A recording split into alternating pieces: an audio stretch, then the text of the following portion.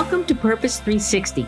I'm Carol Cohn. And I'm Chris Noble. And we're on a journey to explore the brightest and most innovative minds and initiatives in social purpose. Today, companies and brands must stand for something meaningful. They have to have a social purpose and bring that purpose forward to their employees, their customers, and their community. Each episode, we're talking to leaders at Fortune 100 companies, global brands, social enterprise startups, NGOs, and everything in between. We'll be taking a deep dive to learn how they are integrating purpose into their organizations to benefit both business and society for enduring impact. Join us.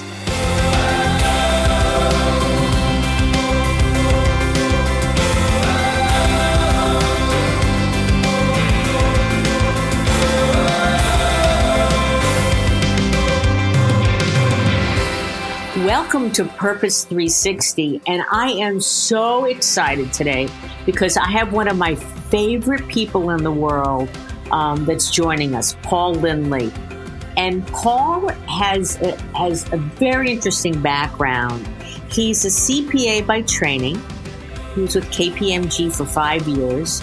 Then he moved on to Nickelodeon in the UK, where he was a deputy managing director, and he was there for about 9 years. And then he left to start Ella's Kitchen. Today, now the UK's largest organic baby food company. And Paul's going to share with us his journey because he is an entrepreneur that built a company with purpose at the center. So many of our interviews are about how you take purpose and how you convince your colleagues at a company to join in, to bring their capabilities and their resources. That wasn't the case with Paul. Paul started it at the very beginning. He's also a big supporter of the B Corp movement, and Ella's is a B Corp. He also has other interests now that he's sold Ella's, and we're going to talk about that. So, Paul, welcome to the show, and I'm just so thrilled to have you. Hi, Carol. Thank you so much. You've certainly done your research there. I didn't recognize myself for a minute, but all true. It must mean I'm getting too old. Oh, no. Because at your heart, you understand all of the learnings from a toddler. And we're going to talk about your book a little bit called Little Wins, The Huge Power of Thinking Like a Toddler. You'll never forget that great creativity. But I'm just curious, you grew up in Zambia. You took the accounting track. How does someone mesh all of these wonderful education and curiosity to become the founder of the UK's largest organic baby food company? Yeah, I ask myself that sometimes. I don't know. I've been blessed and cursed with having both the sort of maths and logical and sort of that side of the brain way of looking at life, but also a creative way. And so I've ebbed and flowed between creativity and between sort of numbers and logic and the business side of things. And that's really helped me make the best use of my skills when I became an entrepreneur, which was in my mid-30s. But until that point, I'd either done CPA stuff, which was very right side of the brain. Okay, so let's talk about that moment when you were sitting in your kitchen and Ella was very young. And where did that germ of the idea for Ella's Kitchen come from? Well, that's right. The whole company is named after my daughter, and I think so much of success in life is due to adapting and building on your own experiences. I'd got to a point in my life where, as you said, was a CPA, so I was very strong and comfortable with business plans, but I had an idea. I'd worked for Nickelodeon for a long time. I'd seen that brand being a fantastic advocate for children first. And I had also come across a lot of the statistics and the information around how our children are getting less healthy by generation every single year because and it was seen that television was being blamed for it. So sitting at Nickelodeon, I got a whole insight into kids' health, kids' development, and I sort of put a few things together. I'd got a business experience. I'd built a brand at Nickelodeon in the UK. I had an idea of building a food brand that, like Nickelodeon, was all kids first, but for a parent's point of view, was healthy, organic, nothing added, and helped the weaning process. And I was at a time of life where I thought, if I don't do this, I could regret watching somebody else do something similar, and that would be a lot worse than trying and failing.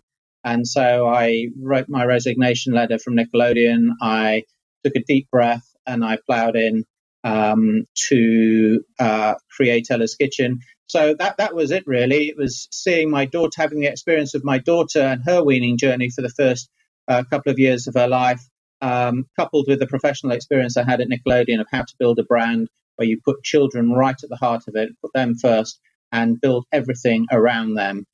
So Ella's Kitchen, biggest baby food company in the UK and in 40 countries around the world. It's got a great footprint in the United States, but that all stemmed from this desire to improve children's health by developing healthier relationships with food that we felt our brand could do. And that became the mission of the company. That became the reason I wrote that resignation letter. And the trick then was to create a sustainable business that could use its profits to help make that change and improve those children's lives. And it's fascinating that it wasn't just about selling baby food. It was something much larger. You were very clear about your purpose from the beginning. And I love that in your book, Little Wins, you talk about your son, Patty, and you were trying to name your first product, or what was the first product? And he said, the red one, red like my fire engine. Can you tell us about that story? Well, really, it's a great example of how we should listen to both children and our inner child in our head, I think. And it's the premise of my book, but it's the true story behind Ella's Kitchen. Kids have really great ideas. You know, kids, toddlers age between 3 and 5 or 6, have this view of life that is full of imagination, full of self-confidence, full of free thinking and honesty and ambition and determination. I argue that we should grow down more to think like that again. And I give in my book some examples of businesses that have grown directly because of children's thinking. And I can talk about the Mr. Men books, which came from a child's idea. I can talk about Polaroid cameras, which came from another child's idea.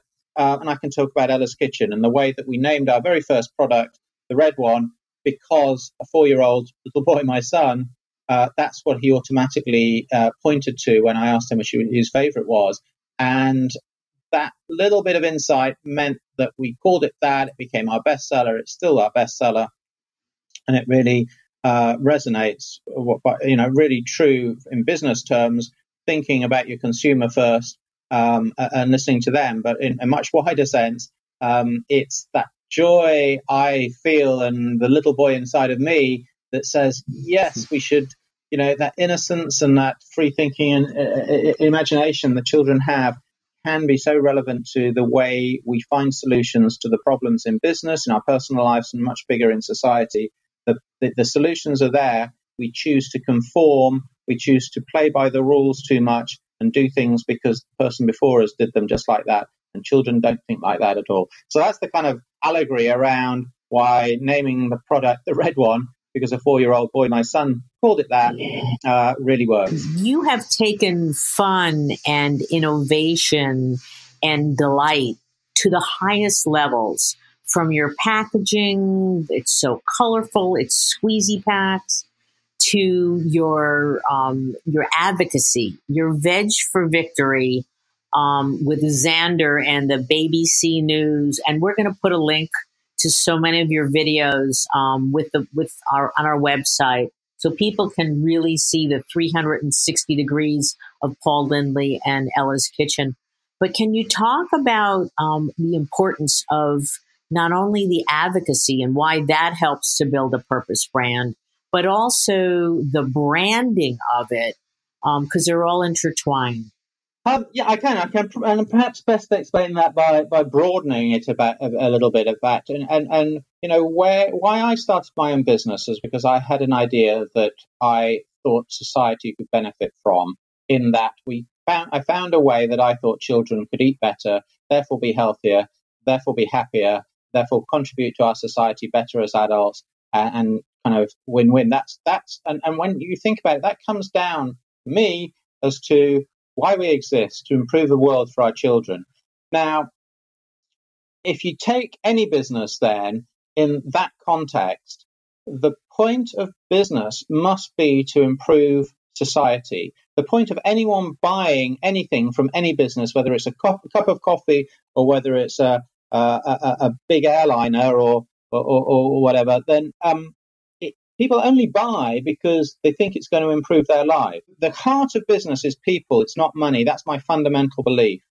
And understanding what motivates people to invest in you or to work for you or to buy from you is the trick to a successful business. Of course, and with my CPA hat, I would think of this, you need to have a sustainable business model. But business models, any action plan, are delivered by people.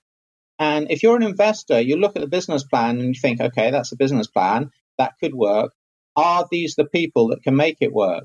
When you apply for a job in a company, you must be thinking, yes, there's a salary there, but I'm spending 6, 7, 8, 9, 10 hours a day with these people at this company, delivering a mission and a purpose that may hopefully overlap with my own vision in life. I want to enjoy myself. I want to be at this work. And your question was really about brand, Ella's Kitchen as a brand, but I'm sort of saying any brand starts from the inside and works out. You can't just say, okay, we're going to say to the external world, we're going to do an advert, we're going to try and persuade people who want to buy from us that we stand for this, this, and this, and it will improve their lives by this, this, and this, and therefore they should buy it. We've got to live that. It's not authentic. It won't work unless we're living those values and that brand value internally in our culture and in the environment that we work in. And therefore, that's all to do with people. So building a business with a people-centered approach, the money follows that, and you get trust, and you can build prosperity, and you can do good with that prosperity. We certainly understand that the employee today is so important. They're your life's blood. So thank you for really focusing on that. Advocacy is also part of the success of Ella's. Can you talk a little bit about Veg for Victory and averting a recipe for disaster, and why it's important to create an ecosystem around the product and your purpose? Yeah. And the short answer is that one word, trust. It builds trust. One, it's the right thing to do, and secondly, it builds trust. If we are true to our vision and mission of improving children's lives by developing healthy relationships with food, we can take a very narrow view of that and say, okay, we can create great products that will ask people to pay for. And we can take a wider view and say we can create great products, people will pay for them, we'll make some profits, and with those profits we can reach other people who can't or don't have the opportunity to buy our products, and we can make a bigger impact. And that's where advocacy comes in. We have got the trust of our consumers, we've got the credibility of our position in the industry and in families' lives to be trusted. And I believe we, as businesses like that, have a responsibility then to act and to use that credibility for good. And I think it's morally that's the right thing you've got to do if you want a better society. But I also think it's in the economic best interest of brands that can show that they are fulfilling their mission and their purpose by something that's wider than just selling their products or services.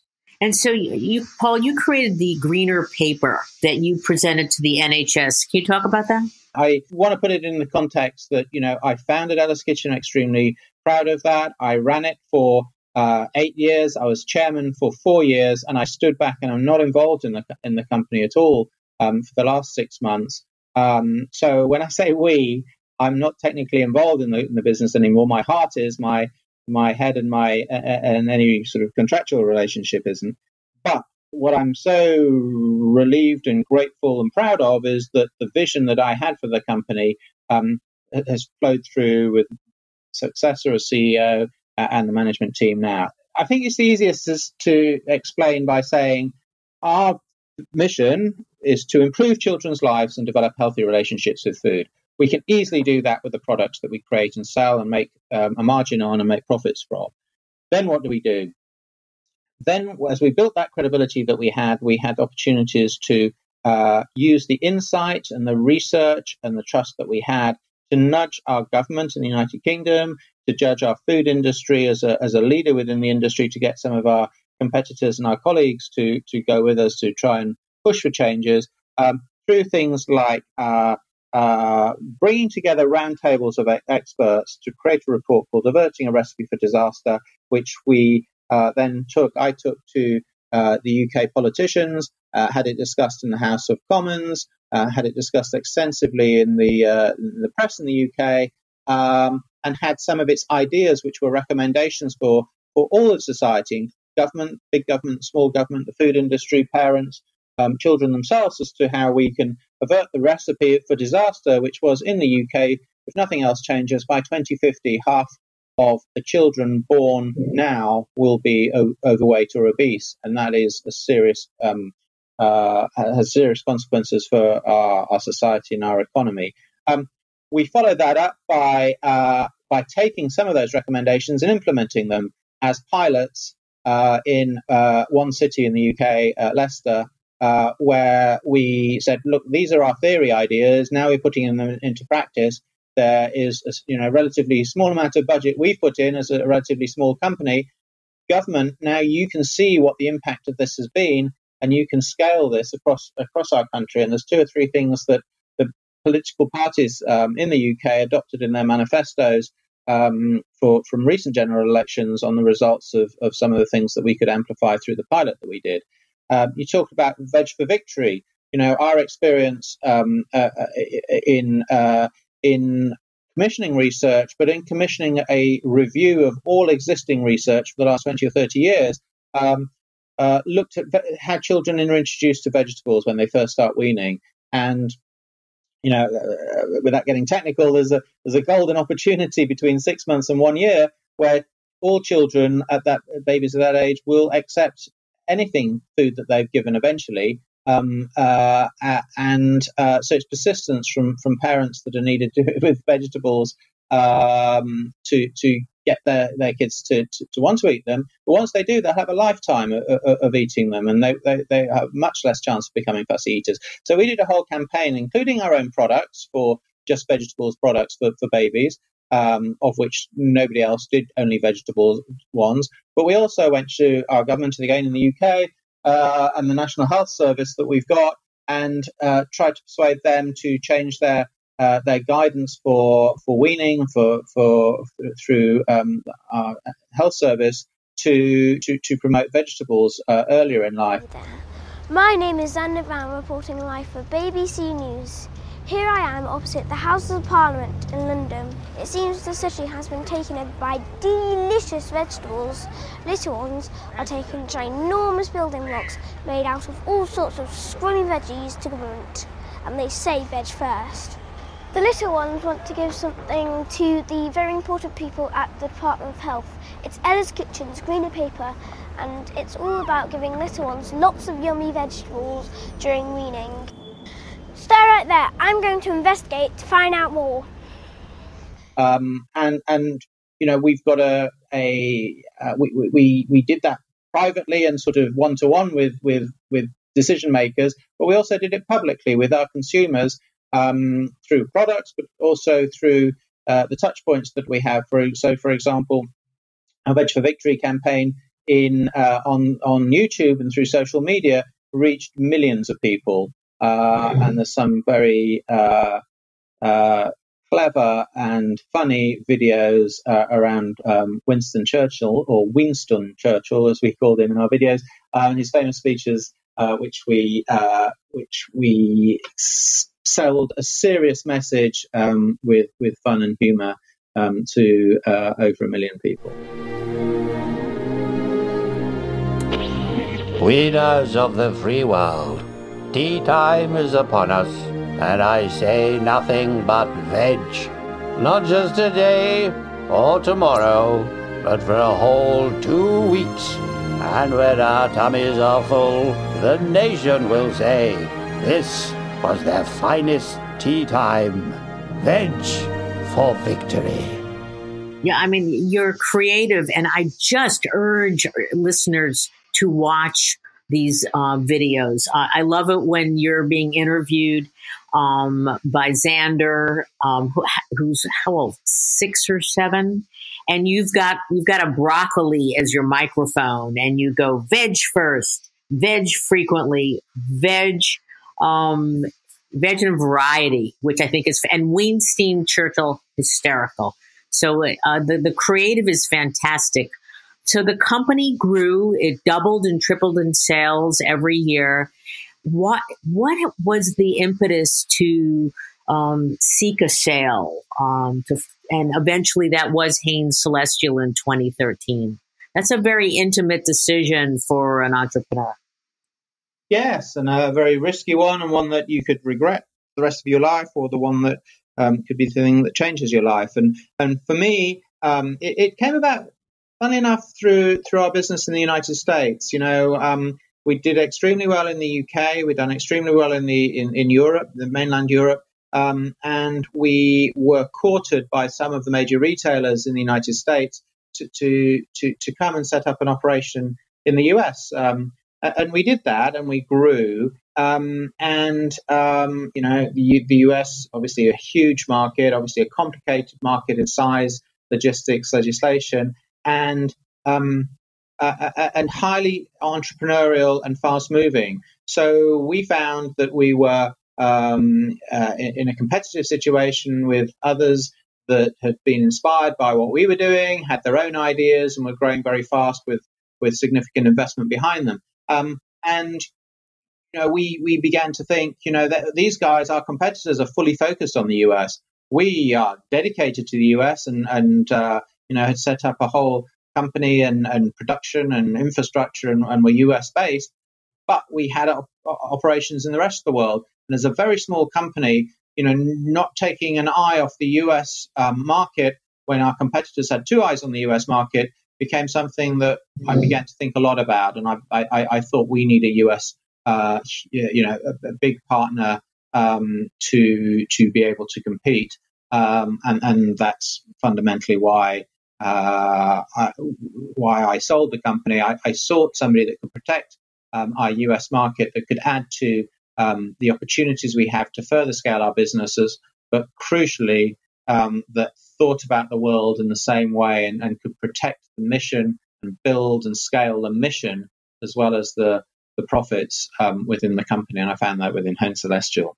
And for our listeners who may be at that size where they need that next jump, how did you pick Hanes Celestial? And more so, how did you know that they would respect your values and character and mission? Isn't there a story that I read about, looking across the table and looking, I don't know who's negotiating it, in the eye and really having a sense? I don't know if that was Erwin. I think, as we went through the whole process around sale, I liken it a little bit to a horse race with jumps in it. And I felt as though there were 3 jumps that we had to do in this race, and take them in order that were all around the word value. So first of all, it wasn't the value of the company. That was the second jump. The first was the values of which the acquirers we were speaking to had and stood by and had evidence that they, that's what they really believed in. Did any of the potential acquirers overlap with the way we see the world and how our business could use its position to be a force for good and to improve children's lives and the relationship with food? And Hanes Celestial came through that. It's an entrepreneurial company. It's built brands that have a purpose. Earth's Best was in its stable, which had a not dissimilar story from Ella's Kitchen, and had been with them for a good 10 years by the time we were speaking to them, and had been successful yet kept its mission. So values, I would recommend anybody who wants to sell a business and ensure that its legacy stays or wants to be involved in some way, values first. Second hurdle was value. Obviously, we were very proud that we built a business. We felt it had a value, and we wanted to ensure that we were paid that value that we'd helped create. And the third hurdle then was added value. What would the business that acquires us add value? How would they do that? Yes, to the bottom line by economies of scale and new markets and new ideas and access to sort of assets that we didn't have before. But also, how would they add value to our culture and our purpose and the impact that we could create that wasn't necessarily defined in dollars and cents, but it was defined in improving families' lives. And they were the three jumps then, really, values, value, and added value, that by the time I felt we'd jumped those three hurdles in our process, Hain Celestial was the business that I felt most comfortable, that really got us, would do all the things that I'd hoped Ella's could ultimately achieve with a partner. And very happily, over 5 years ago now, became part of the Hain Celestial Group. And the sales of the company, I've read that they are almost 200 million around the globe recently. Yeah, they're over $100 million. They're somewhere between those two numbers, continuing to grow every year. Certainly in the UK, going from a startup, on my kitchen table, trying to get our first listing, to within 7 years, the biggest, not just organic baby food, but baby food business in the UK.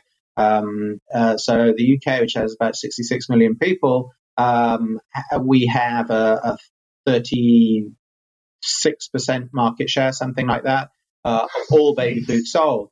And it's in 40 countries around the world. It's got 4 best-selling cookbooks, which again is a revenue stream. Yes, it's a branding. It's an ambassador for our brand. But fundamentally, we decided to do cookbooks, which is around scratch cooking, which is sort of kind of competitive with. You may think of it as competitive to selling pre-prepared baby food.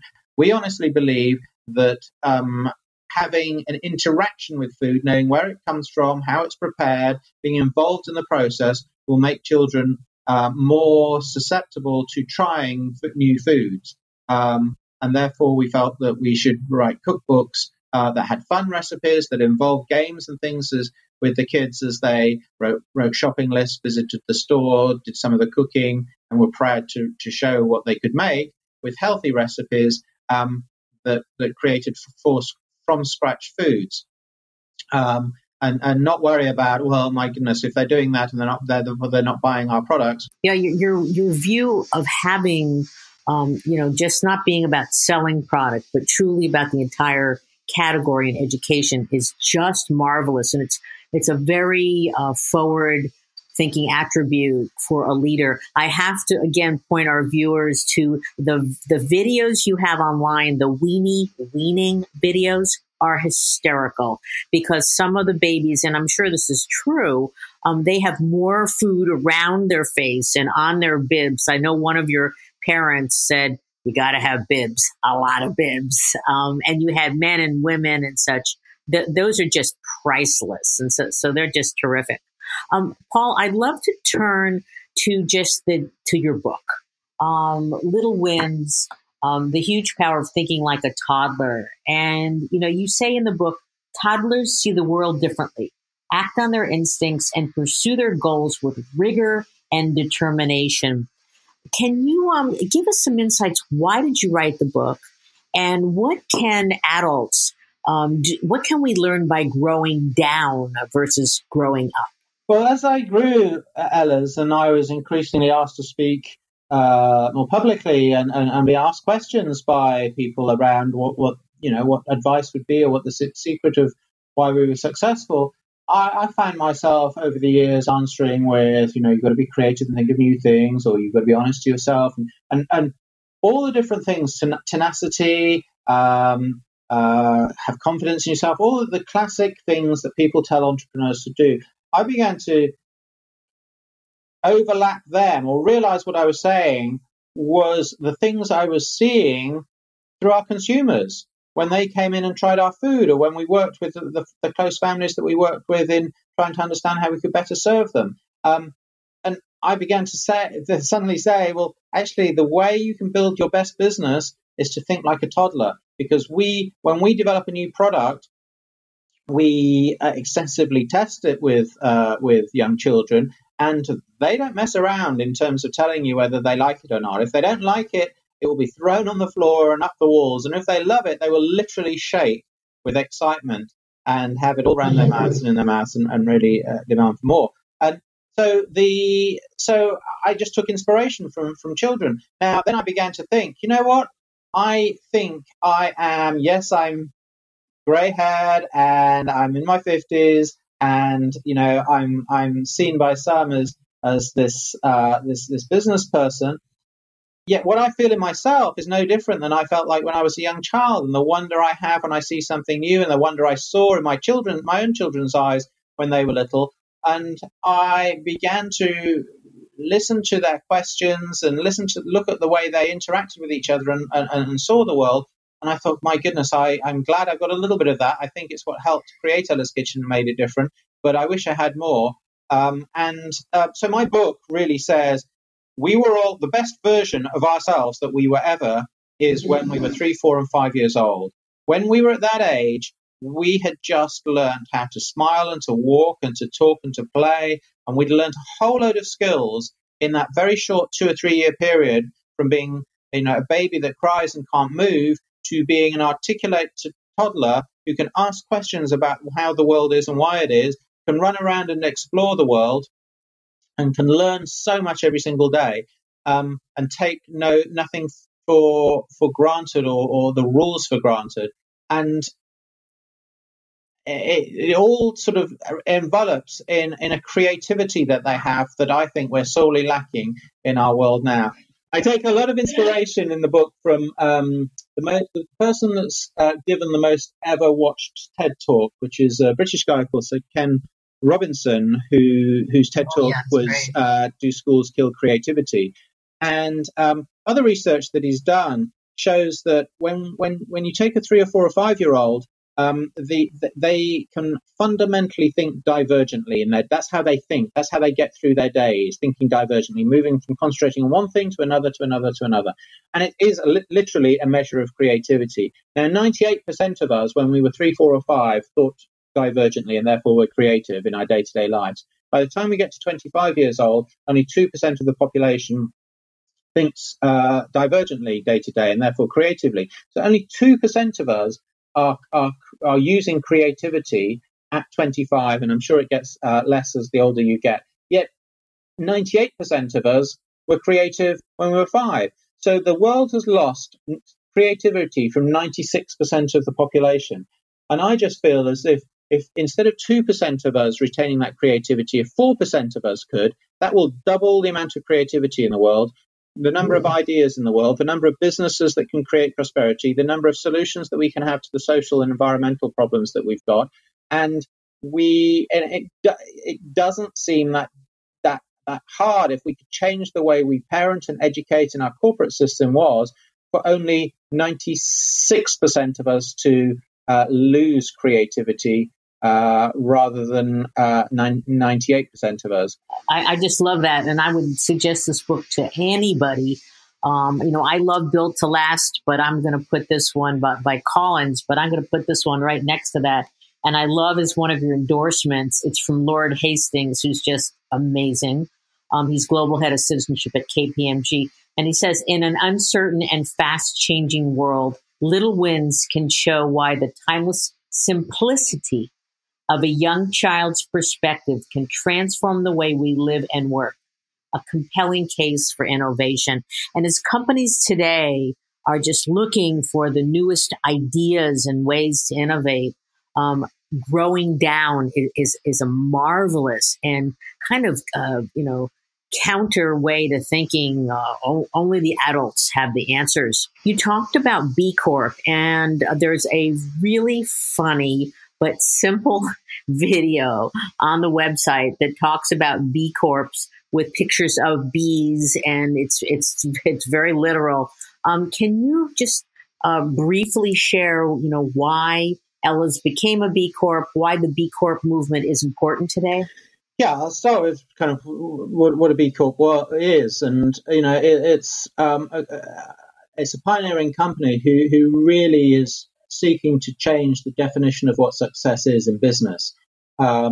It is a business that has taken a stance and changed its constitution, changed its articles of association and its constitution documents to move away from its point is the primacy of shareholder returns and maximizing shareholder returns, to saying, no, our point is to optimize stakeholder returns. We have as much responsibility to the environment and to people as we do to profit. They are all equally important to us. We want to build a business that creates profit, but not at the expense of people or the environment. And the movement launched in the last decade. There are over 2,000 B corporations in existence now. Ella's Kitchen's really proud to be one of the first in the UK.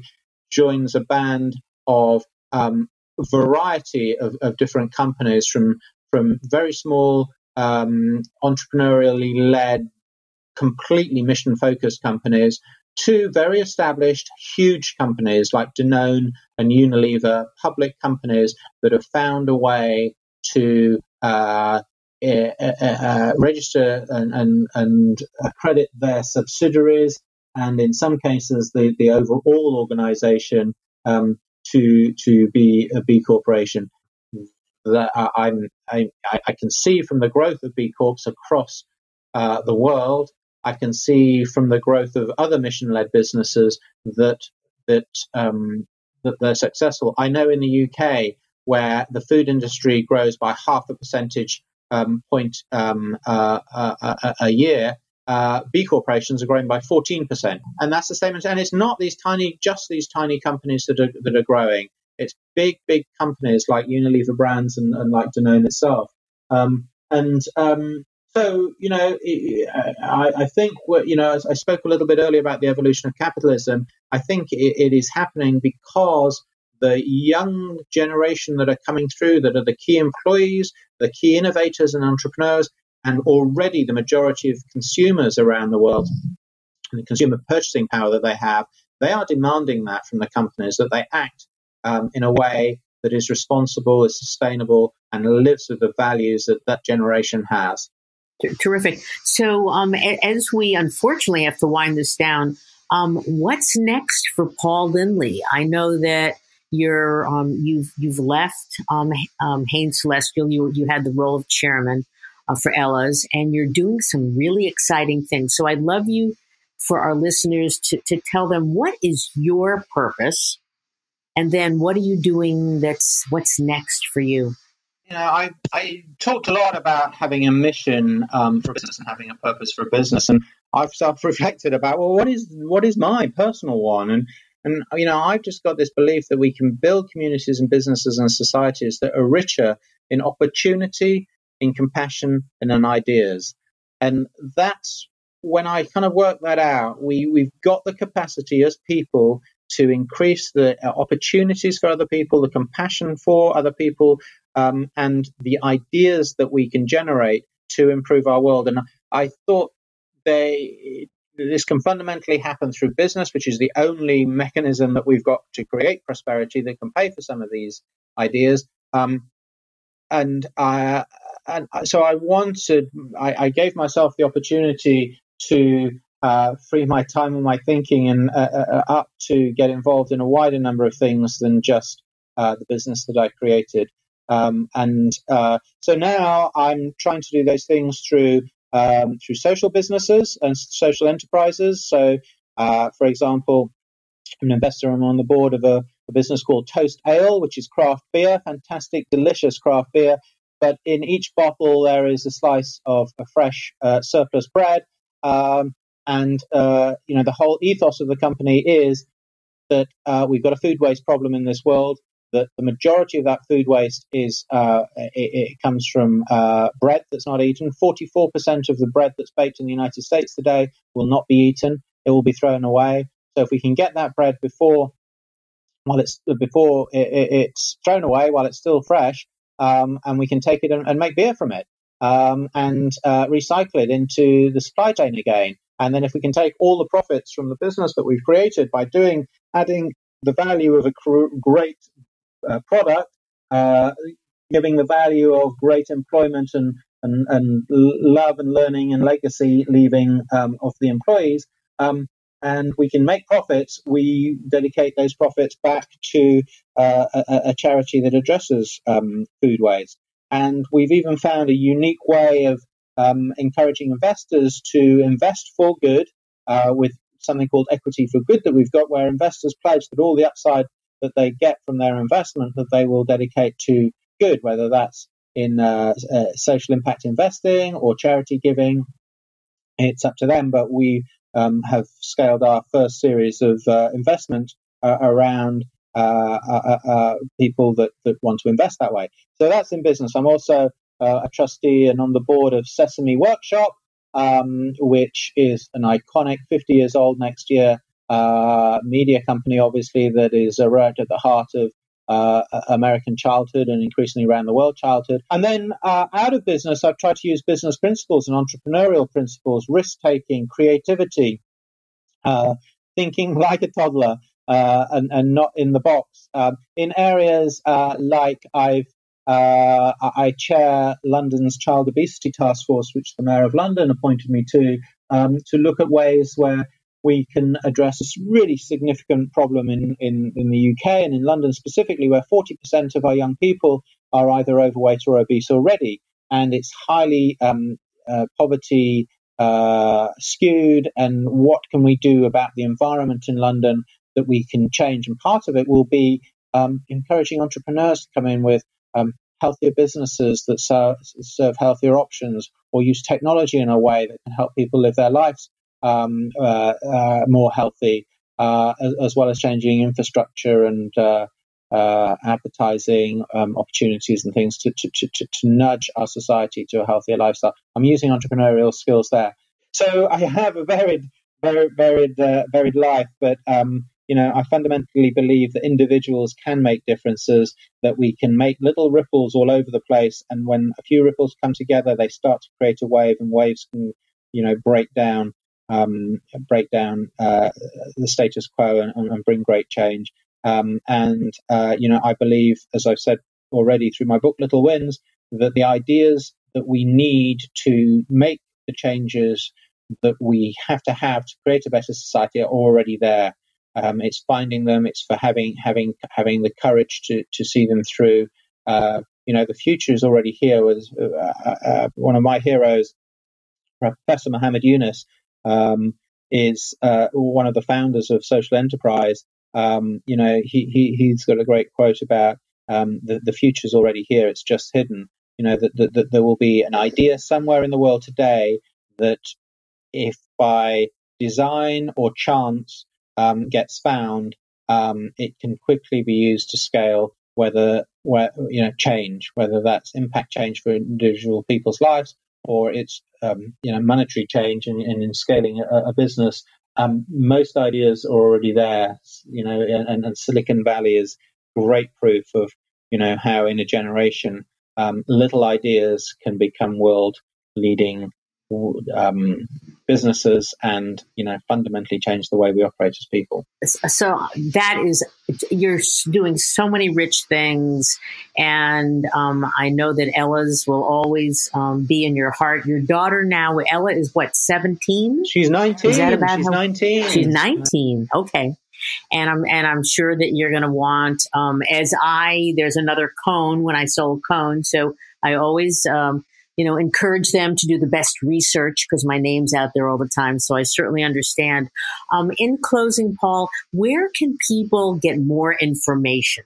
Well, if they're interested in the things I'm involved with and why I'm involved with them, and the impact that those things are making, then I have a website, which is paullindley.uk. When I look back, one of the most singularly changing few minutes of my life was when I came across a marriage certificate for my great-great-grandparents, who were married just over 100 years before I was born. And I was so pleased to find this. And I found they were farmers and they were in a rural part of England, and I got their names and how old they were.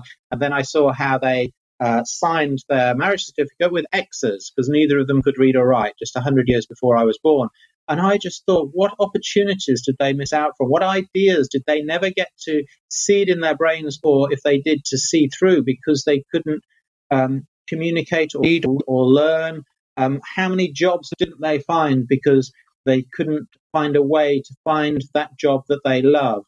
And you know, I look at myself, I can see their children, I've seen photographs of their children who look like me, their sons that look like me. And I just so clearly can relate to the fact that I've just lucked out in being born at the right time and taken the opportunities that I had. And how many other people around the world are prevented, for whatever reason, from maximizing the opportunities that they had? And that's such a loss for individual lives, but it's a massive loss for our countries and our societies and the communities that we live in. And so what drives me every day is kind of climbing new mountains and not believing that the repository of ideas in the world is limited. It is unlimited. We don't. What is limited is our time and our ability, and therefore our focus. And you know, if we can each pick things to focus on, dedicate our time to it, we'll enrich our own lives. We'll enrich the society that we live in, and we can do that through business and business principles in other areas. And that's what I get out of bed for every day, that optimism that we're not done yet, and that an idea that I hear today, I can encourage people to amplify, and it may be the thing that changes the way that our societies live. Well, that's fantastic. And perhaps by growing down and using thinking to be like they were a toddler, that's one great way to come up with amazing ideas. I have to say, I'm going to thank you so much for this interview. I always had Paul Pullman and I had Howard Schultz at the top of my list as purpose-driven leaders. And now I just like to say that you are right there, up there with them, Paul. I so encourage our listeners to really spend time on your website, read your book, check out Ella's, all the incredible branding that was done, the great go-to-market strategies, because Paul Lindley is certainly one of our great, purpose-driven leaders. And I know that we're all going to hear in probably 1, 2, or 3 years, your next Ella's and your next great contribution. So thank you very much. And I'd like to end and ask everyone listening, what is your purpose?